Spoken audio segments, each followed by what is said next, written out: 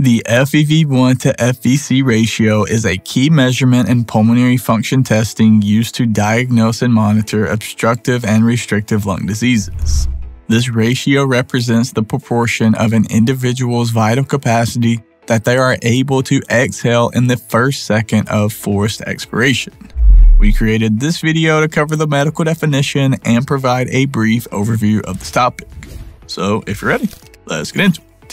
Forced vital capacity, or FVC, refers to the maximum volume of air a person can forcibly exhale after a full inhalation. This measure provides a comprehensive assessment of pulmonary capacity, including both large and small airways. On the other hand, forced expiratory volume in 1 second, or FEV1, measures the amount of air a person can forcefully exhale in just 1 second after taking a deep breath. This value is more reflective of the function of the large airways. The FEV1 to FVC ratio is calculated by dividing the FEV1 value by the FVC value. It is usually represented as a percentage, and the normal range typically lies between 70 and 80% in adults, though it can vary slightly based on factors like age, sex, ethnicity, and height. If a person's FEV1 to FVC ratio is lower than the normal reference range, it may indicate the presence of an obstructive lung disease such as asthma or COPD.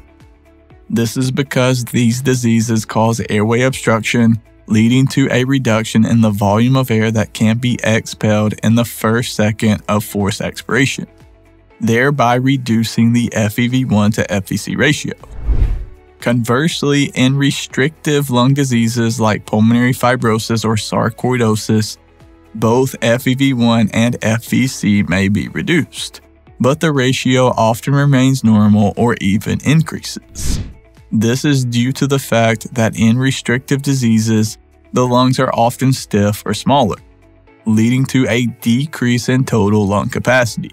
But the airways aren't necessarily obstructed, allowing the FEV1 to FVC ratio to remain within the normal range. It's important to note that the FEV1 to FVC ratio is just one measure in pulmonary function testing. While it is valuable, it does not provide a full picture of lung health on its own.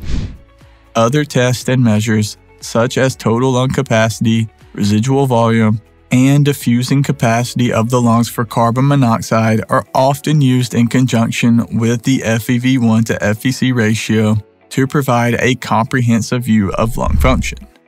Furthermore, any abnormal results should be interpreted in conjunction with clinical history and examination findings for accurate diagnosis and management. But as you can see, the FEV1 to FVC ratio is a crucial clinical tool in the diagnosis and monitoring of lung diseases.